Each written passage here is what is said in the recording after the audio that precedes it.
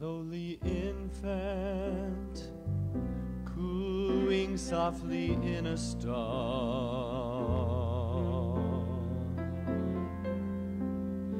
Who could know?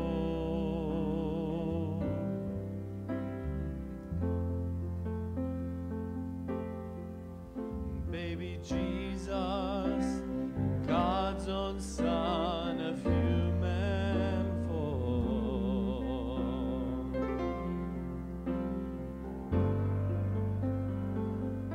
He loved you so.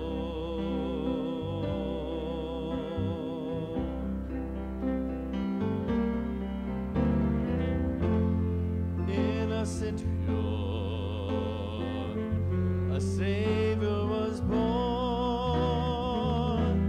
a virgin's birth, a curtain torn.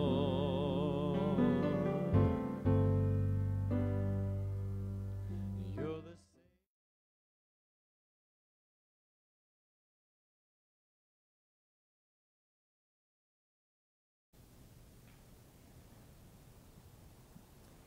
Knox Presbyterian Church, good morning. It's good to have you all here with us. I wanted to give you a couple announcements before we begin worship. This is very exciting, have a new website.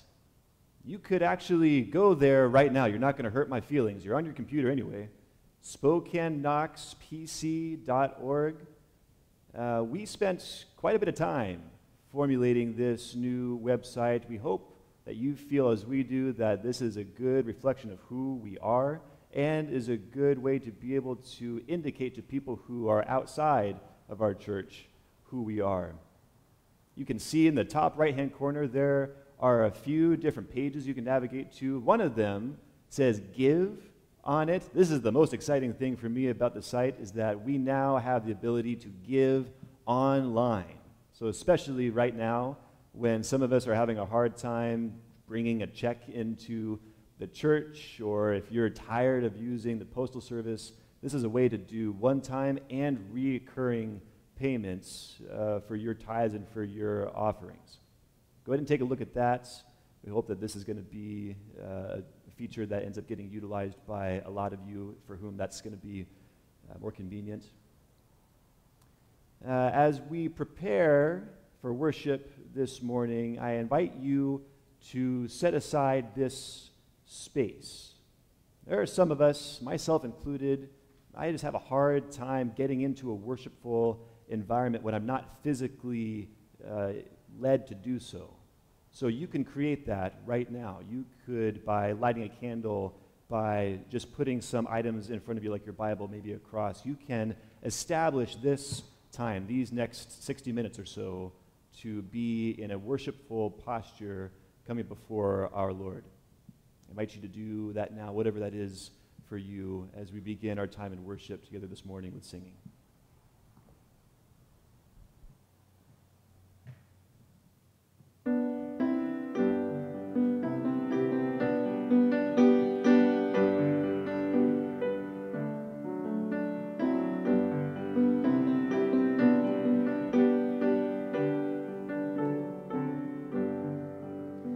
How firm a foundation these saints of the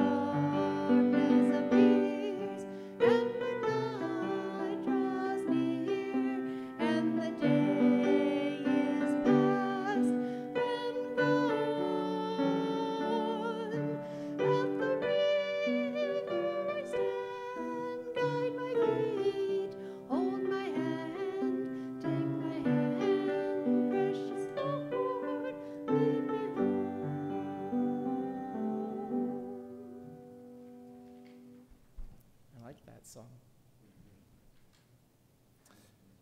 So we come now to a time of prayer. I ask that we enter into this time with our hearts focused on heavenly things. There are so many things to focus on around us right now, but this is a time to enter into the presence of God.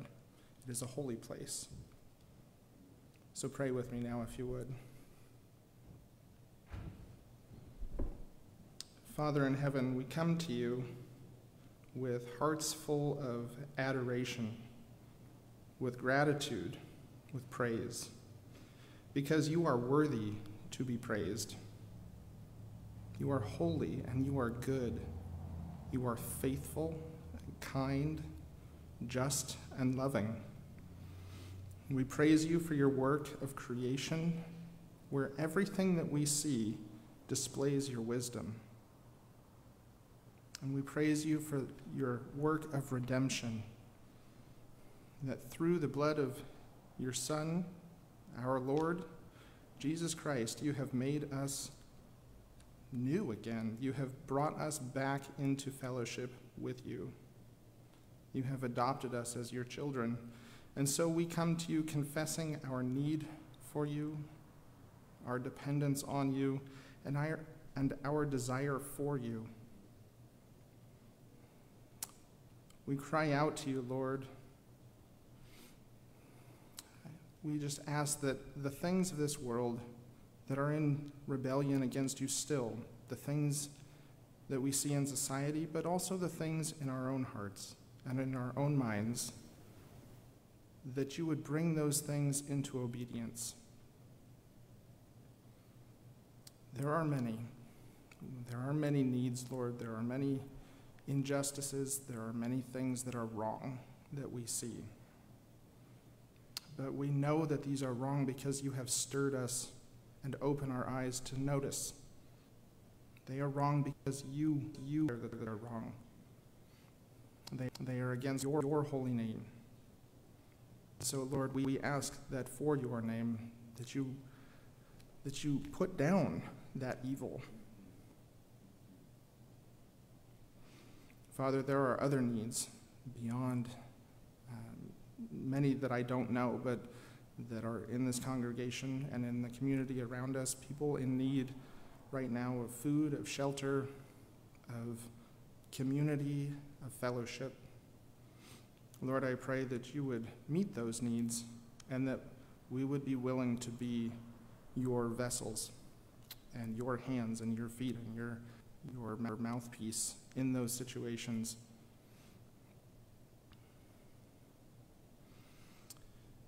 And lastly, Lord, we want to, again, just call for your glory. Because in redeeming us, your glory is displayed. Lord, put down the sins of idolatry, immorality, the sins that we commit by doing nothing, the sins of omission. It is for your sake, Lord, that we ask these things. In Jesus' name, amen.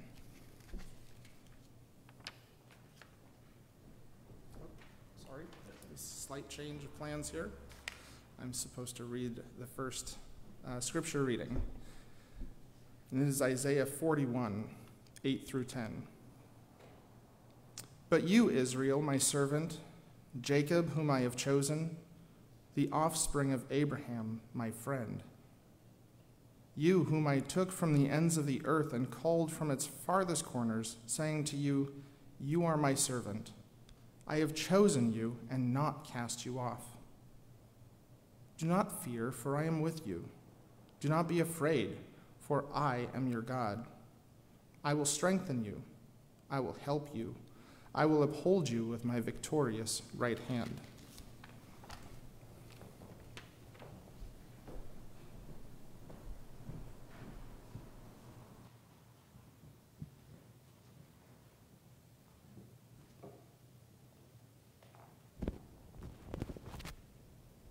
Thanks, Aaron.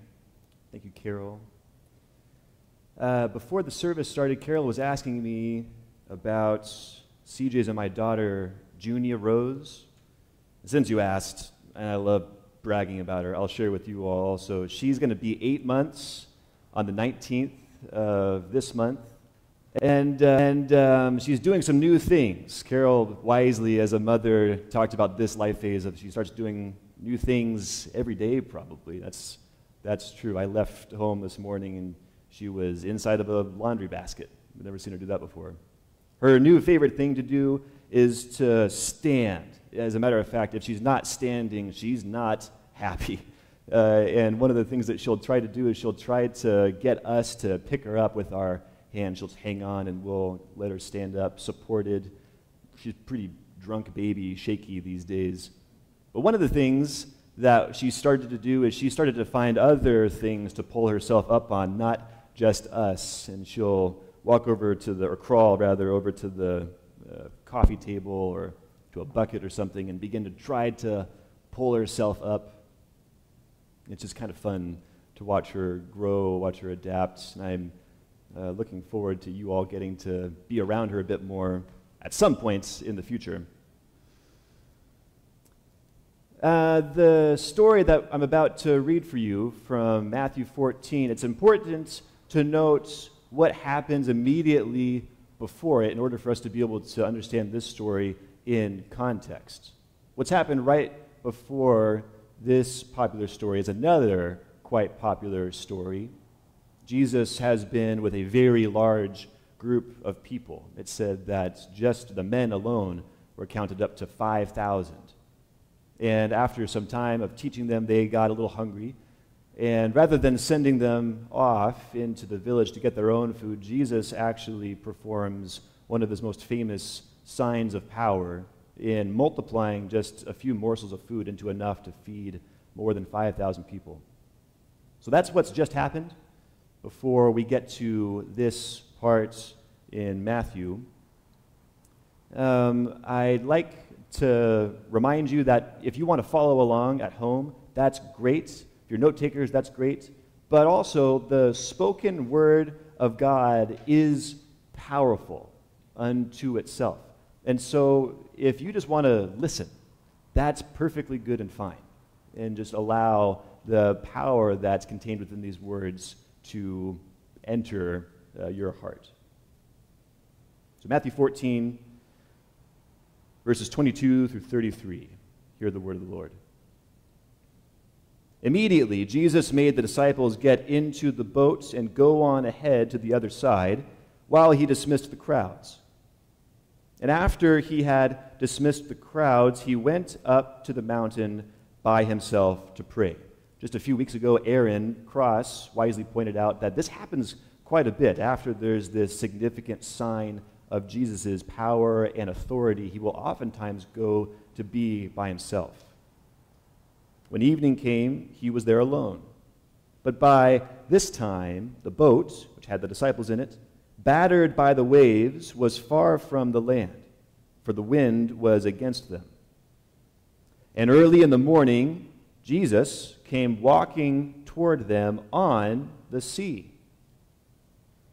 But when the disciples saw him walking on the sea, they were terrified, saying, "It is a ghost!" And they cried out in fear. But immediately, Jesus spoke to them and said, "Take heart, it is I. Do not be afraid." Peter answered him, "Lord, if it is you, command me to come out to you on the water." Jesus said, "Come." So Peter got out of the boat, started walking on the water, and came toward Jesus. But when he noticed the strong wind, he became frightened. And beginning to sink, he cried out, "Lord, save me!" Jesus immediately reached out his hand and caught him, saying to Peter, "You of little faith, why did you doubt?"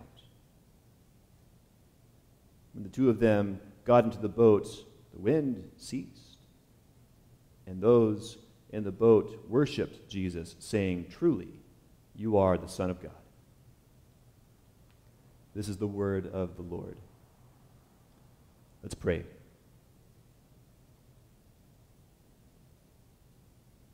Prepare our hearts, O Lord, to accept your word.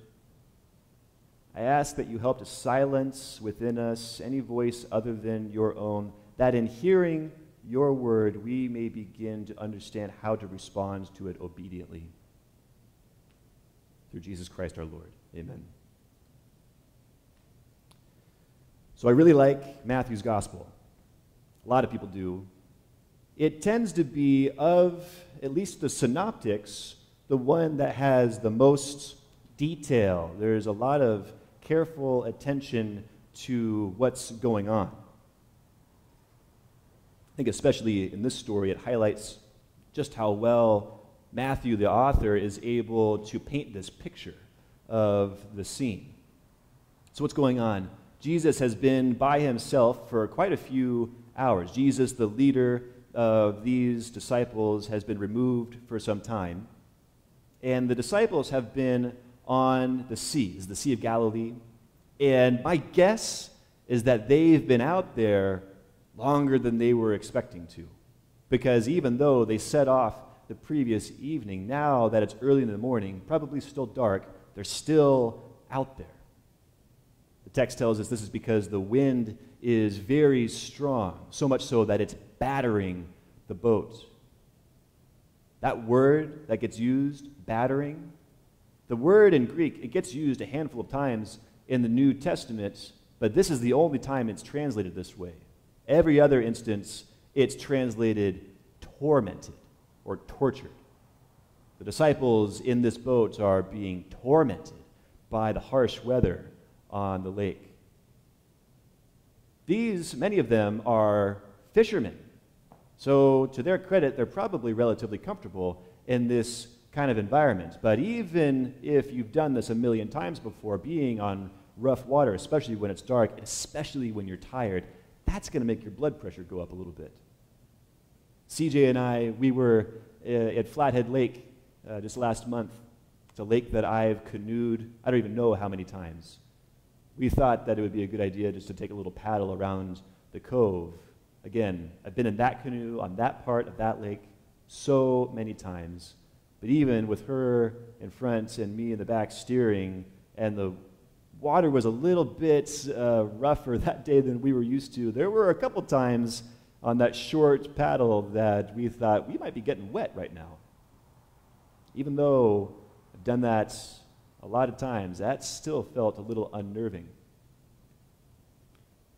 The disciples on this sea are beginning to get a little afraid, and it's important to note one cultural piece about this in order to understand why they begin to become so afraid. See, the ancient world had this understanding of what the sea is, S-E-A. The sea is, for them, in this folk context, this sort of spiritually void abyss. It's this dark place. They didn't have scuba technology. They didn't have ways to be able to explore the depths. And so just looking into it, you know there's fish in there because you know how to fish them out of it. But beyond that, it's this unknown, unknowable, vast, empty void.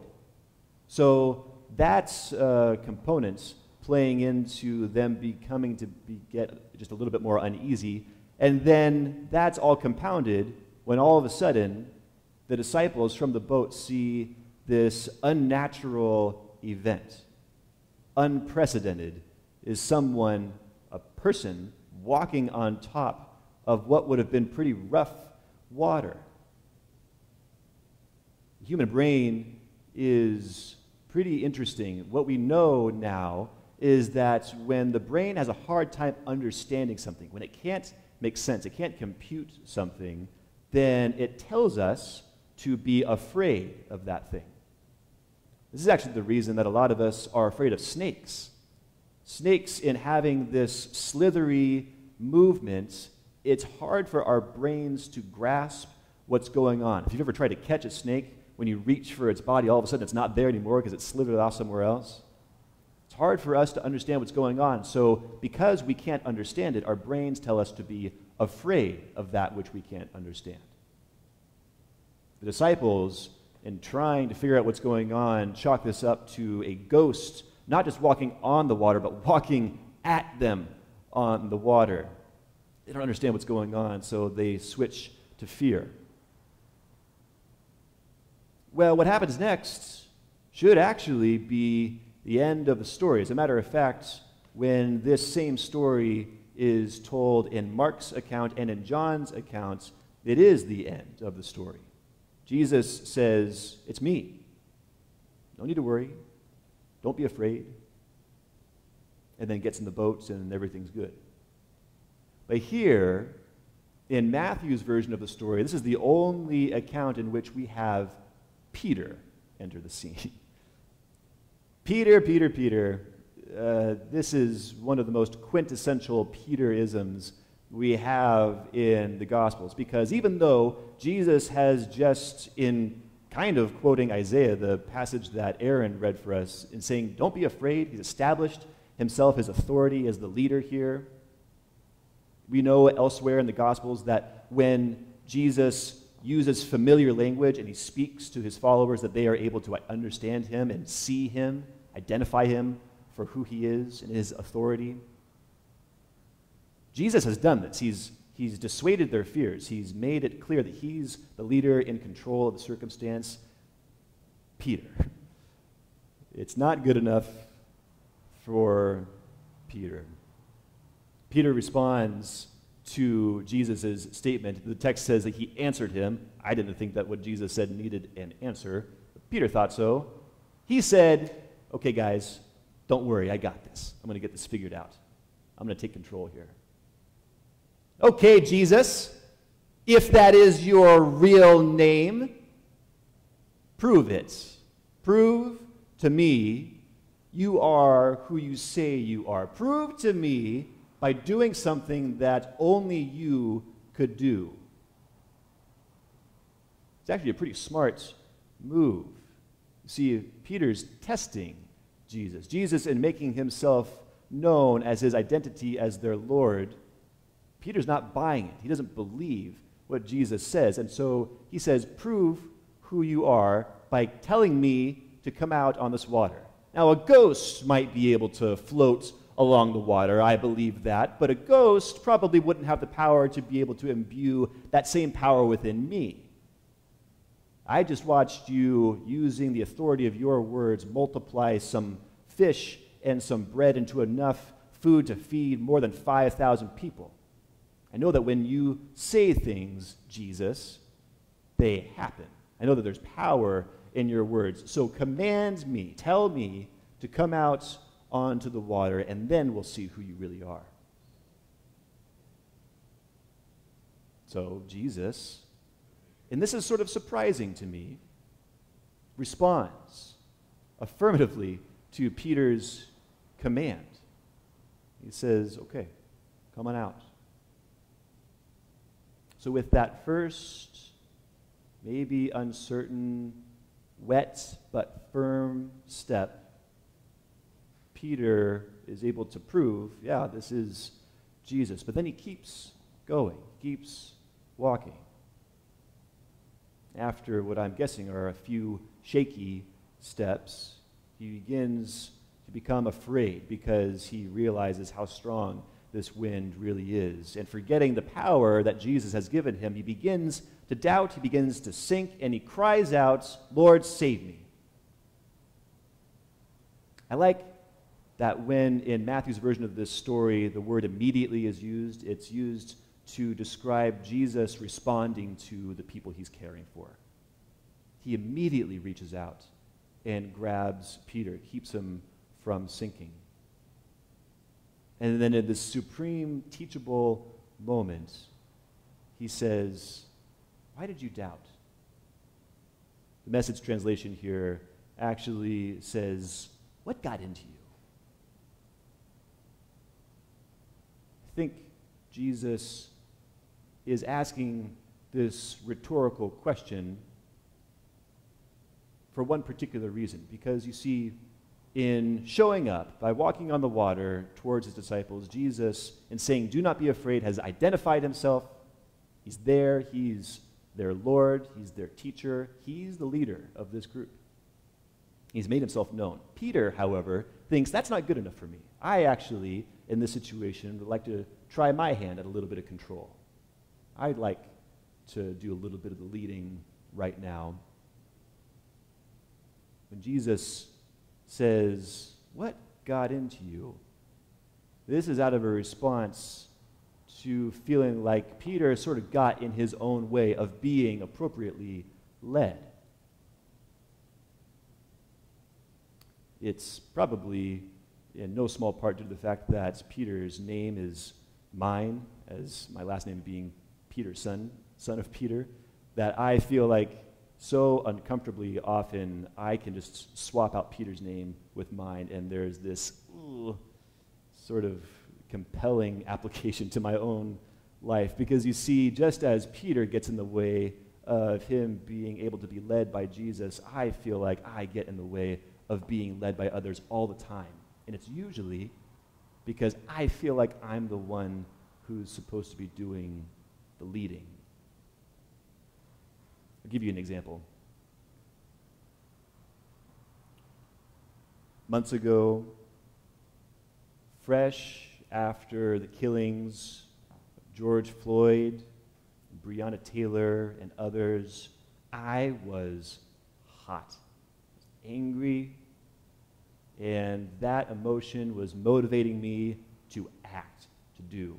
By the way, I'm still angry, and I'm still motivated. Months ago, I was taking that to be, I'm going to send emails. I'm going to preach about it. I'm going to call people. I'm going to start groups. We're going to talk about this, and we're going to fix this problem of racism. Had it. This has gone on for far too long. I, Drew Peterson, am going to end racial injustice. At least that's what it sounded like to some people who I was talking to. I chatted with a couple colleagues of mine about one particular group I was trying to get going, one that was going to end implicit bias and racism within white people, and then starting in Spokane and then spreading out from there to the other reaches of our country. We're going to end this problem. One of my friends, who identifies as African American, did a really good job of listening to me. And then she responded saying, "Wow, Drew, it sounds like you're really energetic about this. You have a lot of motivation here. Really like the energy. That's great. Also, it sounds a little bit like you're trying to come in and fix a problem that some of us have actually been working on for quite a while now." She's right, of course. And that's exactly what I was trying to do. Me, in identifying this issue, I just jumped in. I thought, okay, I'm going to take control of this. Step aside, black people. Let the white guy take care of this problem for you. Which was, of course, entirely unhelpful. Because by me attempting to exercise my own leadership in the situation, I was actually ignoring the leadership that was already there. Leadership that I would do well to be subservient to listen to, and to follow. My friend was very gracious with me. Because what I learned is that while it is important to have leadership in this one particular area, like racial reconciliation and ending racial injustice, it is important also to be aware of the leadership that has already been there. That was a growing edge for me. When Peter challenges Jesus, when he puts Jesus to the test, he actually gives Jesus two commands. First is he commands Jesus to tell him to come out onto the water. And Jesus responds, I told you, I'm surprised by it. He responds affirmatively. He says, sure, go on and do it. It's surprising to me because it seems like it would maybe even save some time if Jesus were to just say, Shut up, Peter.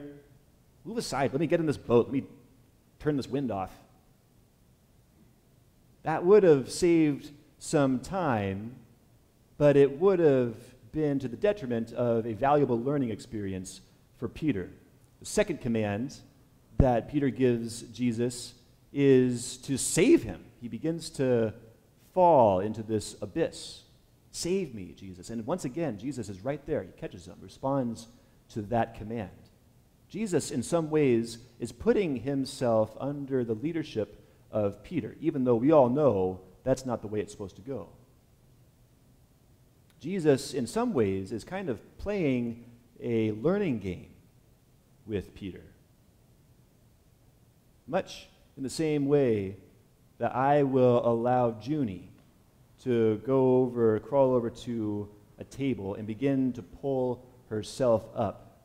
She struggles with it. Sometimes it's uncomfortable for her, but she's learning to develop these motor skills, these muscles, this cognitive ability to be able to do this on her own. Because if I just keep on standing her up on her own, she's never going to do it. As Peter is flapping his wings, testing out his leadership potential, Jesus goes along with it in the most gracious of ways. Because even though Peter is testing him in a way that we may say that didn't need to happen, Jesus allows this to be the sweet, gracious, teachable moment. So that when he has immediately reached out to grab Peter from falling into the sea, he asks him, "What got into you?" Now, I don't think that when Jesus asks that question, he's referring to the immediate doubt that Peter was experiencing while walking on the water and becoming frightened by the wind. I think Jesus, in asking about Peter's doubt, is actually hearkening back to the original doubt that Peter had from within the boat. The original doubt that caused Peter to exercise his own control of the circumstance, where Peter thought it would be a good idea for him to have some of his own leadership here. What got into you? Why did you think it would be a good idea for you to take control of a situation that I already had under control? Now, to be clear, I think that we ought to have and develop good leaders. Within our church, within Christianity as a whole, leadership is highly important. And Peter's a great example of that. After some valuable learning experiences, Peter is one of the people upon whom our faith was built, was grown. But it was after some time of learning whose leadership he's subservient to. We are no different. We've got good leaders, but if we are attempting to lead, those of us who are in the business of leading other people, if we attempt to lead from our own devices without remembering whose leadership we are first under, then we lead people to stumble into this abyss. Let me be clear. When I say those of us who are in the business of leadership, I am referring to people who are doing this. I'm talking about myself. This sermon, in many ways, is one that I have just needed to hear for myself. I need to be mindful of whose leadership I'm subservient to. Any of us who spend our time getting up here and doing this thing are held to this higher standard of not pointing towards us, but pointing instead towards the leadership of our Lord. I'm also talking about you, elders, and I'm talking about you, deacons. You are in the business of leading other people. My challenge to you is that you not forget whose leadership you are also under. I'm also talking about you, parents. Because even though it may not feel like it all the time, your kids actually care a little bit about what you think, what you say, and so there is leadership opportunity there. Remember who you are pointing towards, whose leadership you ultimately are under. Any of you who have any sort of relational capital with another person means that there's leadership potential there. Remember whose leadership you are under when you go to lead them. And just think about this. Who are the Peters in your life? Who are the people who, though it may feel like a waste of time in the moment, who are the ones who really need to flap their wings for a little bit? Who are the Junies who need to spend some time wrestling with standing?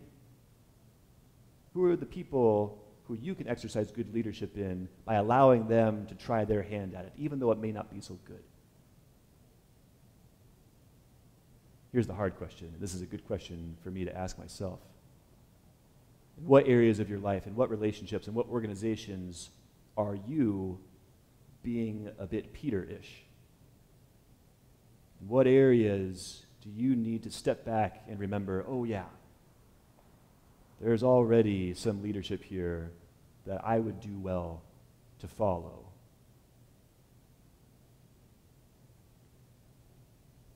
It's hard for me to keep Scripture in the front of my mind. Even though I read it on a regular basis, it doesn't really stay in my head very well. And so in my encouragement to you, maybe you all are smarter than I am and you're able to keep this general message in the forefront of your mind for this week and longer. But one tool that's helpful for me, rather than just trying to think about words, is music. While I don't really have Scripture floating through my head very often, I always have music in my mind. Music in the form of melody, rhythm, and the lyrics too. This last song that we're going to sing is one that I learned first at Camp Spalding. I've been thinking about Spalding a lot since they just had to shut down. And it's one that's a good reminder for us to remember under whose leadership we are.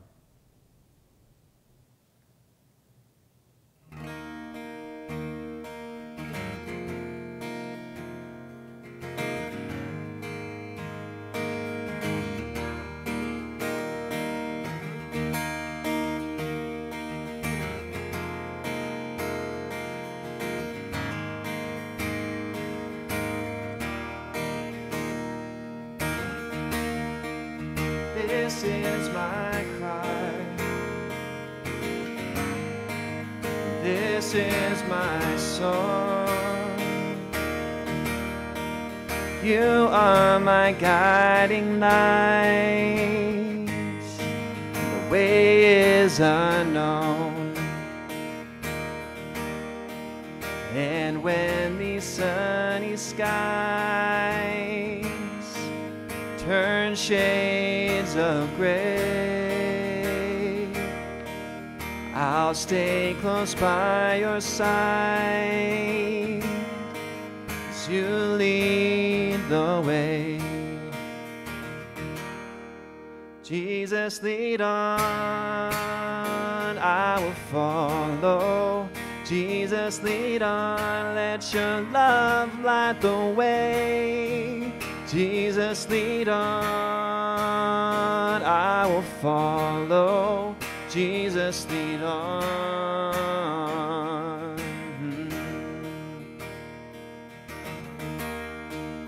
Hear now this cry. Hear now this song. You are the guiding light in this journey I'm on. And when my vision is clouded by the wind and the wave, I'll stay close by your side as you lead the way. Jesus, lead on, I will follow. Jesus, lead on, let your love light the way. Jesus, lead on, I will follow. Jesus, lead on.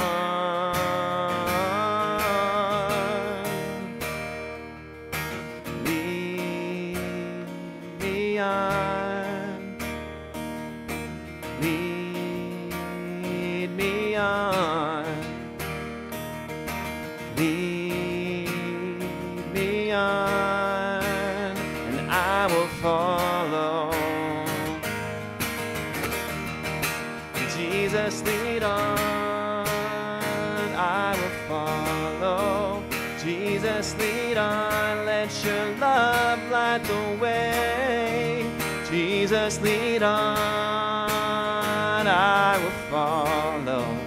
Jesus, lead on. Jesus, lead on. Jesus, lead on.